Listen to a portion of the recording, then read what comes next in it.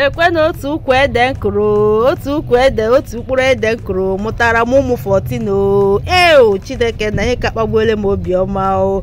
Hello everyone, you are welcome back again.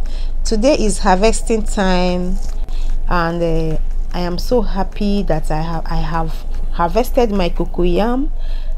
5 pieces of cocoyam got me more than 50 pieces. Isn't that amazing? I am so happy. So you guys can try it. If you watch my previous video I made about this cocoyam, I just harvested one seed that I planted like this and I got 14 pieces from it.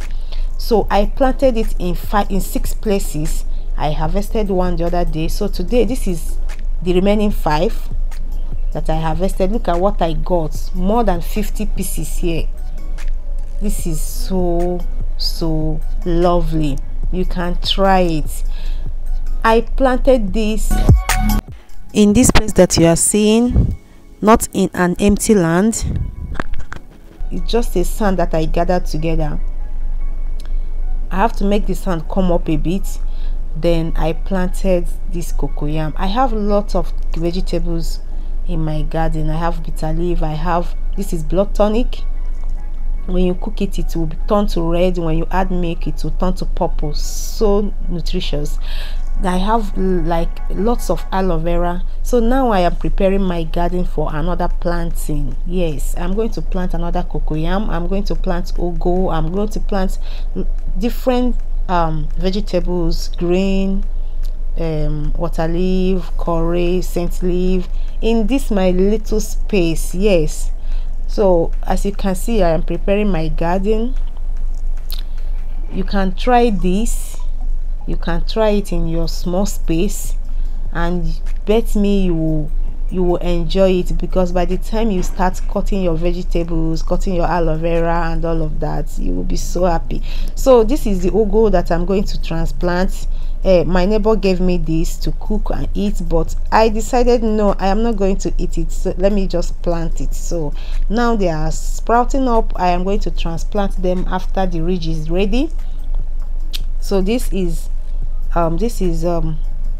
another one. I have about 15 of them and few are coming up. Here is another one. So I have pepper, chili pepper. Here I have spring onion in my garden. Here is another ugu again. So I planted the ugu in all these areas that I'm pointing, so I'm waiting for them to come up and I'm going to transplant them. So here is my cocoyam. This cocoyam is making, in fact I'm so happy about this cocoyam. You can try it, so sweet. We call it Indian cocoyam. This one you can just cook it, use red oil and eat it, that's all. So as you can see, I'm preparing my garden. You guys can try it. Plant in your any corner of your apartment, backyard, anywhere. I don't know how we are living, where you are living.